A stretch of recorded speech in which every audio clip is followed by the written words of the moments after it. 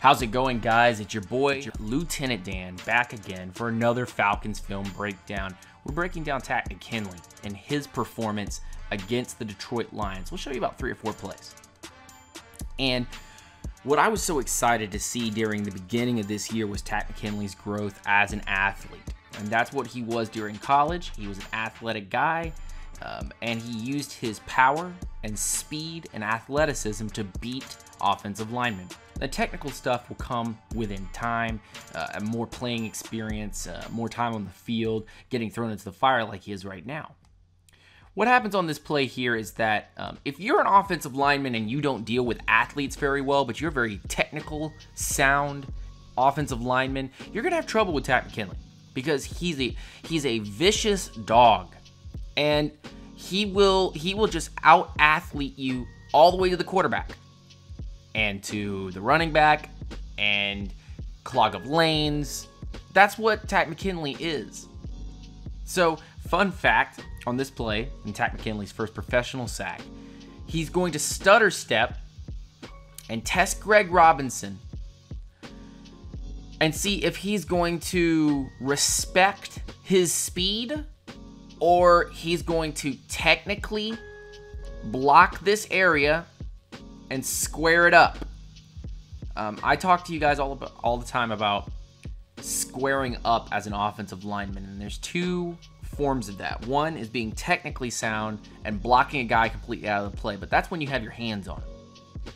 And the other time is when you are square as an offensive lineman and you put yourself and others around you in danger because you've been beat and you're not in the technically correct area. Let's watch this play from both angles.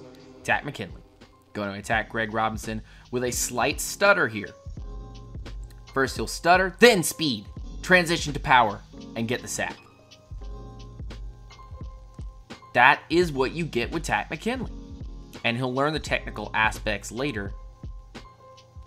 But just doing the little things like the right angle to the ball, going from the extreme outside, sliding inside slightly, stuttering, and taking the correct angle to dip underneath and get under these long arms of Greg Robinson. Use his own arms to chop out of the way and get underneath the arms of Greg Robinson and go in and get this sack. 100% sold on Takk McKinley as a pass rusher, at least with the athletic prowess that he has. And he seems like a smart kid. He seems like he knows what he's going to do. Now we'll look at it from the other side. And hey, man, look. I'm just telling you. It doesn't get any better with this view. It's great. It's great. I love it. Stutter, speed to the outside, speed back into the inside with power, and boom. Gets the sack. Come on, guys. It doesn't get any better than that. Doesn't get any better than this. Stuttering up and sizing up Greg Robinson when he wants to block the play out like this. And then using speed around the edge.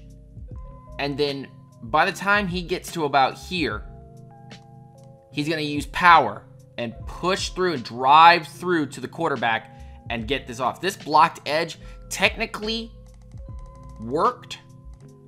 Athletically, not gifted enough to take on Takk McKinley at this point.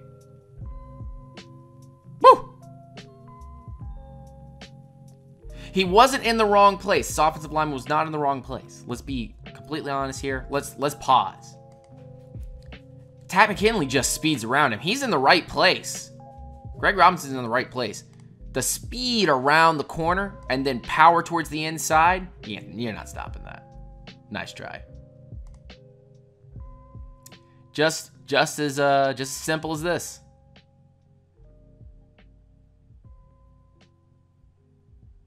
And I don't care where you put him. You can put him on the left side. You can put him on the right side. But just getting your hand up in the air, you know? Having the wherewithal to just go, I got to put my hand in this guy's throwing lane. There he is, right there. On 71. Whew.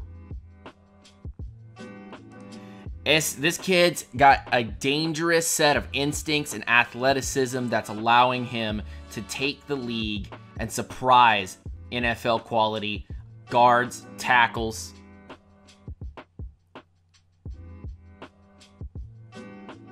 And the speed at which he comes at this offensive lineman, number 71, the right tackle, surprises him. Just great effort. And then my last play that I wanted to show you, Takk McKinley at the bottom of your screen there. Terrible drawing. Let's actually highlight Takk McKinley. There we go. That's better. Coming down here on a running play. Posting up the edge, setting it, and making the tackle for loss. Let's watch again. The offensive lineman has longer arms than Takk McKinley, so he gets arms on him first, but Takk McKinley has the better positioning in his arms underneath the pads right here, up in the chest area near your armpits, okay? Sounds disgusting, I know.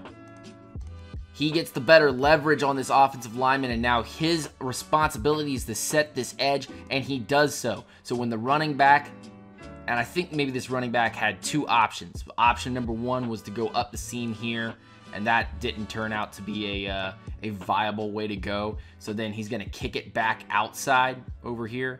And Takk McKinley just had this edge set so well. And you saw it in the Bears game and a little bit in the Packers game too. And he just makes this tackle. And then fireman rolls. I don't know what that was all about. but Takk McKinley makes this play happen. Let's look at it from the other angle. Here's your boy, Takk McKinley, from the other side of this play. And I'm just excited about Takk McKinley, man, because two things jump out to me on the tape. The athleticism and the instincts of Takk McKinley. I saw that in college. It's translating here into the NFL, and then Dan Quinn's teaching him the technical aspects of the game. And even against backup offensive linemen, this Detroit Lions offense and its line in general is still far superior than any of the lines that we've seen thus far in this year's games. So up to week 3, this has been the most superior line we've seen, and it was banged up. And 71 still, I mean, you can't do that, man. You can't do this. Look. He's square. He's squared up. Now Takk McKinley can do whatever he wants to him. Now again, like I said, I think this was supposed to be the running lane right up the middle on a draw, but this gets. I think he might have seen. Deion Jones there, and because of that, he kicked back outside. He saw Jones. Jones and him were locked up, and look at Takk McKinley. He set this edge, and he's watched this running back this whole play. Just gets this tackle for loss. One more time for you guys. This is everything that I wanted to highlight about Vic Beasley, and for years I've been talking about, oh, I want Vic Beasley to do this. Takk McKinley's doing it, man. Takk McKinley is learning how to do this stuff, and I've been hollering about, I want to highlight Vic Beasley doing stuff like this. He's just not as strong as Takk is. Buy into McKinley stock, folks, because this guy's going to start turning into a beast soon. I don't know how soon, but definitely soon. Watch out. So, yeah, this is kind of what I wanted to show you guys from the game, things that kind of popped out to me. There are a couple other plays that I liked, but I thought these were the most important. Just one more time for you guys. I just wanted to show this again. Set the edge. Get the tackle for loss.